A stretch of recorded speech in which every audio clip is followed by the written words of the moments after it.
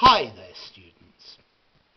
I get the impression that at the moment many of you are beavering away, studying for your exams. Okay? You're revising, so you're probably beavering away at your revision. Okay? So, to beaver away, to work hard at something, to work hard without stopping over a period of time. Okay? To beaver away at something. So notice, to beaver away, intransitive. He's been beavering away all day.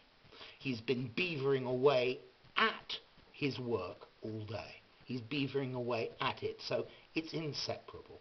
Beaver away, intransitive, beaver away at something. So, beaver. What's a beaver? I'm sure you all know what a beaver is. It's this animal with two big front teeth that lives in the water, okay, and it cuts down, it bites through the trees and it makes them fall and it blocks the river and it lives in this dam, okay, it's a beaver. Okay, so I guess beavers work very hard to build their dam. So in English we say to beaver away at something. Okay, he's been beavering away in the office all day. He's been working very hard all day, working without stopping. Yeah.